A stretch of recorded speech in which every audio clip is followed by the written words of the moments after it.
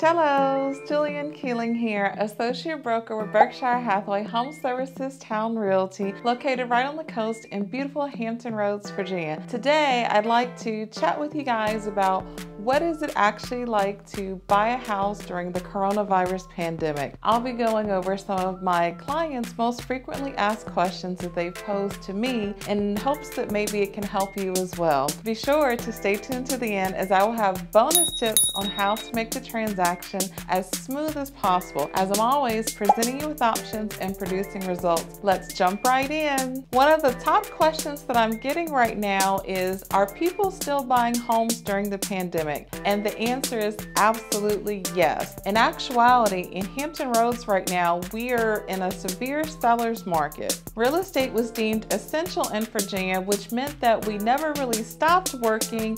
It's just that we had to revamp and retool how we did business. For example, there weren't regular open houses in which you could walk through and tour like you normally would, but instead there were virtual open houses. So during the virtual opens, you could either FaceTime or Zoom the agent and walk through virtually as opposed to in person. Which brings me to one of my next most frequently asked questions, which is, are you still able to go and view houses in person? The answer to this is yes as well. For the most part, buyers are still able to view the homes in person. It just will depend on what that specific seller's wishes may be. As a good rule of thumb, I would be prepared to wear a mask or face covering when viewing the home, as well as utilize hand sanitizer, gloves if possible, and also shoe booties or shoe coverings. Prior to COVID-19, I didn't realize just how many surfaces that you actually touch during a showing. Apparently, there's just all kinds of light switches and doorknobs and cabinet handles that are throughout a home. Also, it is a good practice to limit the number of persons going with you to view the home. Maybe try to keep it to yourself and another primary decision maker for those initial round of showings. You will have another opportunity to let friends and family members view the home by scheduling either a second showing or possibly during the home inspection.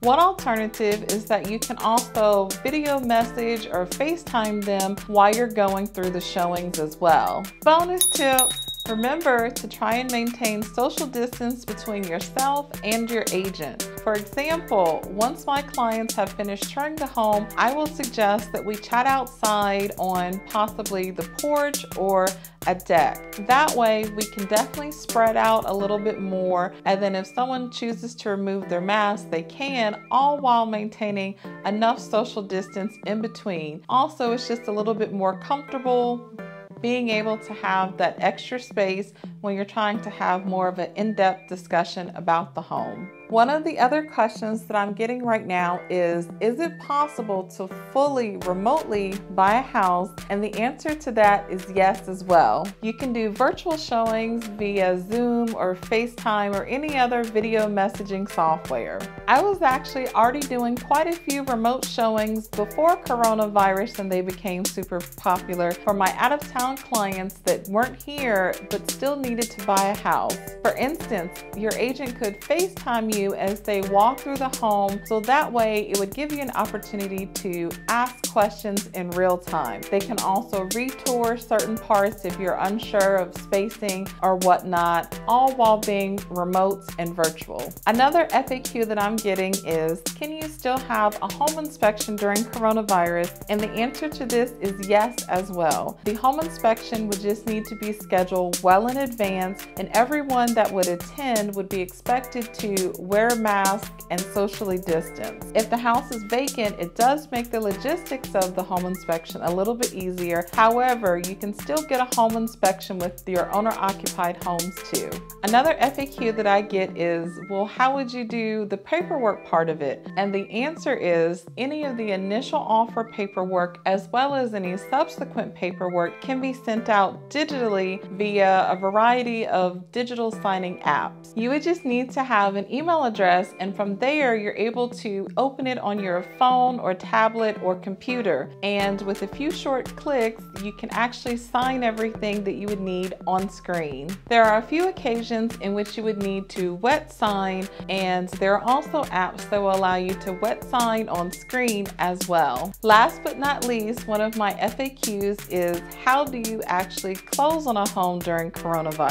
Most attorneys and title companies are requiring that you wear a mask or face covering to closing, as well as limiting the amount of people that can come to closing. For the most part, only the signers are going to be allowed in. Now, that doesn't mean that you're totally going to be on your own. For instance, with my clients, I'm usually camped out in the parking lot somewhere of the closing office, so that way if they have any questions they can call or text me and I can answer anything right then and there. Bonus tip: in order to try and have as smooth of a closing experience as possible, you can try to get your final numbers and your final closing docs prior to going into your scheduled time for closing. This will allow for you to review any numbers, ask any questions, all before you actually get there and have to sign all of the paperwork. Now, if this is something that you think that you would like to do, I would suggest asking your agent and the title entity well in advance of your scheduled closing date and time, so that they will be able to prepare and have everything ready for you. And by well in advance, I mean days ahead of time, not just a few hours, but literally